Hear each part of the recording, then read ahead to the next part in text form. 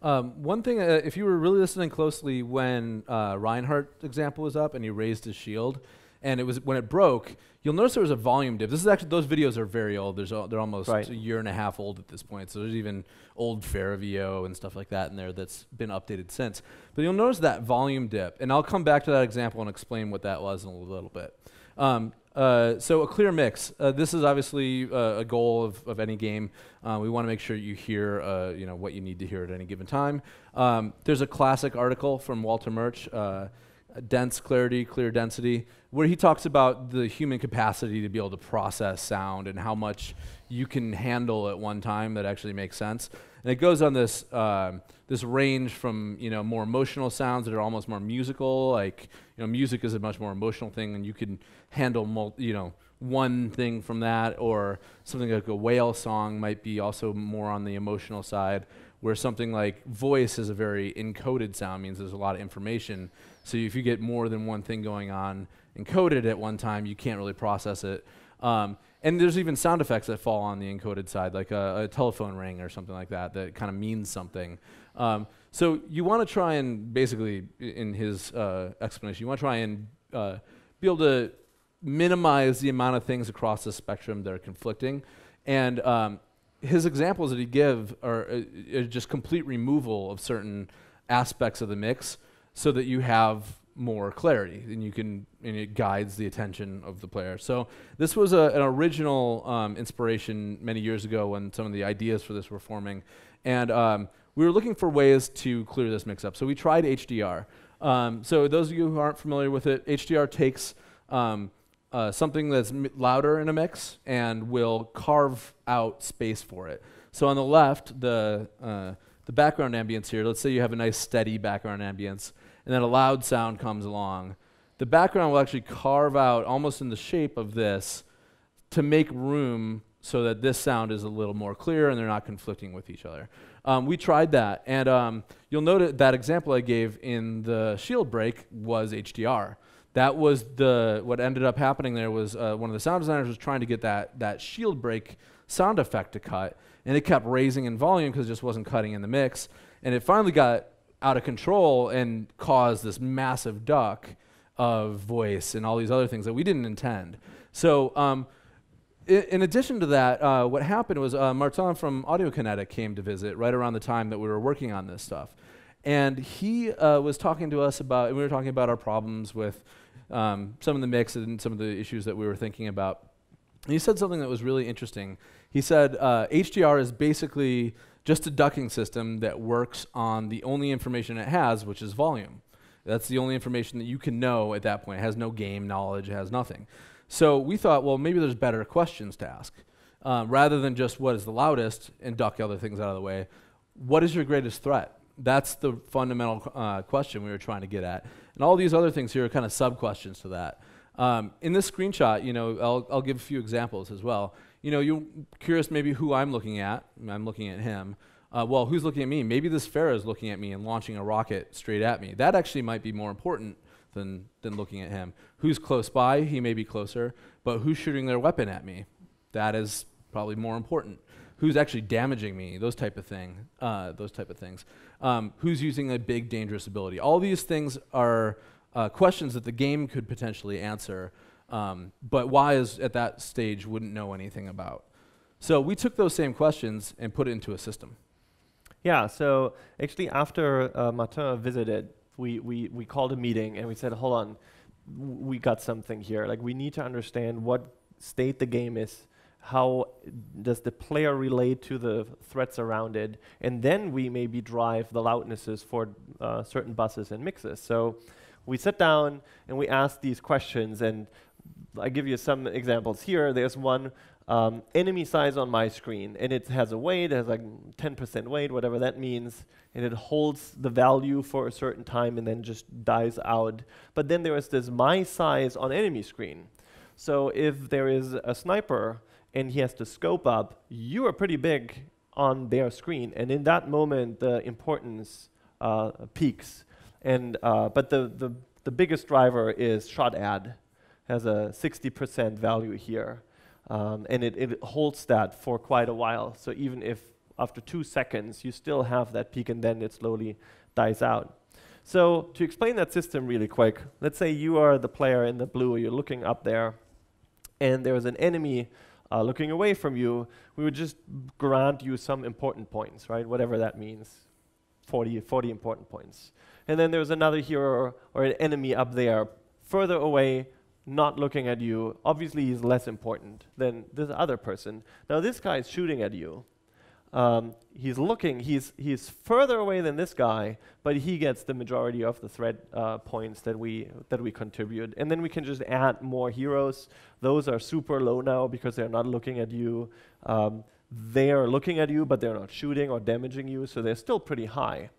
So then we had all these values, and we said, well, what's next? Obviously, we wanted to sort them down, and we integrate, we call them pets, but the turrets, the turbulent turret, or other turrets are enemies as well. And they might be damaging you, they might be looking at you. So we had this list, and a bunch of these are still really high and important, and we thought it really doesn't make sense that if you always fight against 6 other enemies, and you have 5 friendlies. And we really wanted to ignore the friendlies for a while, but let's say you have 6 people all shooting at you. That's still a mess, audio-wise. And we said, how can we separate that? And at some point, we need to be just following the math there. And we said, we sorted in buckets. And these buckets have slots. So the highest bucket only allows for a single enemy to go in. And then we have a medium bucket, which allows 2. And if they're filled up, they're filled up. And everyone else needs to go into a different bucket.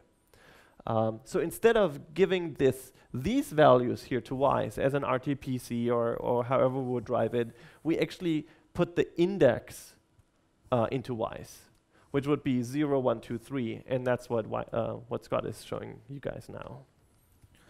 So this slide shows these different buckets in a different way. There's one, like he said, in high, a couple in normal, a lot in low because we put all of our friendlies into this bucket as well. And then everything that goes beyond that limit will fall into what we call our cull bucket, which isn't a true cull bucket, but it essentially is, which I'll show you within Wwise. The order and layout of the slide's kind of important. You'll notice that the most important is on the left. That'll make sense in a second.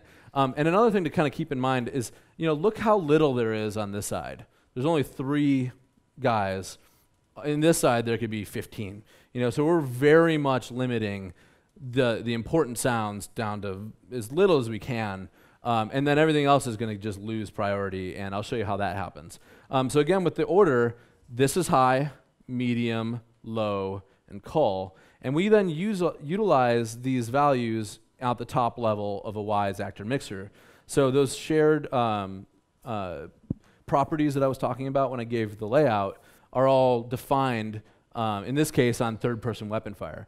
And we're looking at a makeup gain. So this is going to be a +7 dB for the most important gun. The next 2 players are going to be plus maybe 3 or whatever that is. All the ones that fall into the rest of the bucket will be at unity at 0. And then finally, if they fall into the cull bucket, they'll be -7, 8, whatever that is. We could do this on not just volume, a lot of different properties. Here we're doing priority, we're doing high pass filter, we're doing pitch. And I'll show you more of this actually in the project. But we just modulate all these different things based on what is important. However, not all things are equal. Ultimate abilities are important kind of no matter who you are or where you are. This has a much less intense curve. It's just saying, for the most part, it's sticking right into that same, 2-3 dB window. It just drops a little bit until you're here, and very few people will ever get into this bucket. So I want to show you some of this within Wwise. I think that's what's next, and just point out some of the ways we did this. So I'll look at that weapon fire. So we go in here, and you'll see that the 3P weapon fire, if we go to RTPCs, there's a ton of stuff that we're doing. But these are the importance. The priority, for example, of weapon fire is pretty extreme. On the top level, when you're the most important person, you have a 95 priority. But if you even fall into that next bucket, it's maybe a little more okay if that sound would cut out. So that's got a priority of 60. Your friendlies drop down to a priority of 40, and when you hit the cull bucket, you have a priority of 0. You probably will never hear the sound. So we do that for all these different things. High pass filter, you get a full frequency sound for the most important. And then we roll off just a tiny bit. This is only 5. I think it goes a little bit more later. And then finally, when you get down here, it's going a little bit higher. We could probably hit that a bit harder. We even do a little pitch based on priority. So as the first 2 are set to 0, when you get to the friendly bucket, we actually pitch down the weapon fire just a little bit to get it into a slightly different space. That's also key because we put all of our friendlies there. So when you hear your friendly weapon fire, there's just a little bit lower pitch, a little lower in volume. So you kind of subconsciously can separate that from an enemy. And I'll show you some video examples now that will help. Do you want to talk about the story with the footsteps and why the footsteps were such a design drive? Yeah, so the footsteps are huge. I'll show you an example of that too. So if we go into the 3P. I mean, that was pretty much why we not used HDR. Yeah. Because we got the feedback from the design team that said, I think I got killed by someone standing behind me, just walking up and shooting me in the back. And you take it from there. Yeah, it just became extremely important. We were constantly we use shadow play a lot in the office. So when people are playing and something happens, they feel like it was an unfair moment for them. They would send us this video and we'd look at it, we'd analyze it, and we'd be like, oh yeah, it's probably because this guy was here and this. We'd sort of recreate the scenario and try and adjust our values to make it so that they had a chance to react in that situation. So if you look at the footsteps, these are probably the most extreme use of this importance value. First of all, the high has got a 99 priority. You're not going to lose those footsteps.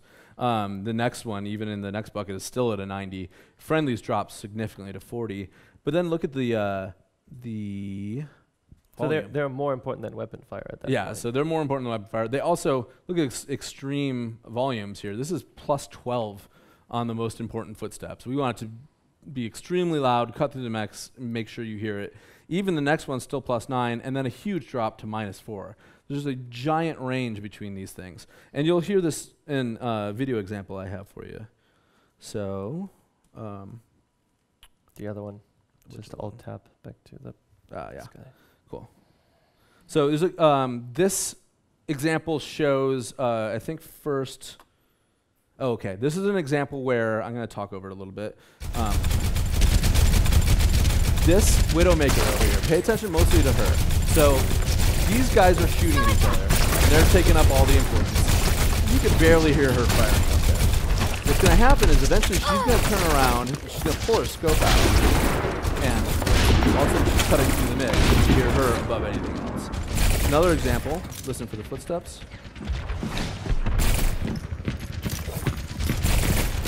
Clearly someone was on their way, and you had a chance to react. That's an example of that all sort of working in full speed. Now I could show you a slow-mo version of this where we could sort of see the numbers tuning and moving around a bit. I'm going to try and skip forward a bit because this takes forever. But these values here, they're very hard to read, but the ones in red are the importance. And those are the 2 guys on the bottom, and they're just kind of fighting over the importance slot at the moment while they're shooting. And this Widowmaker's here on the 3rd slot, much lower score than the rest. Now if I fast forward just a little bit till she's up here, she's gonna turn around, you'll see her color change. As soon as she turns around and pulls her scope out, she's gonna jump immediately to the top of that list. So there she goes, turning around and scopes out. She's now the most important person, and those shots are gonna cut through the mix. So I'm gonna go a little bit further, and as you're back here, I detached the camera so you could see it. There's our McCree character in the background who's just kind of waiting. Kind of hard to see, he's a little blocked. You see by his color, he's also not the red, the high importance, till he makes that curve. He jumps in priority, because he's about to sneak up on you. He cuts through the mix, and you have a chance to react to him, of course, in this video. But, so that really helped us in dynamically changing our mix and making sure that whatever you needed to hear was constantly being shuffled and reevaluated at any given time. So we use that same system to drive the difference between friendly and enemy sounds. So these are all the exact same assets.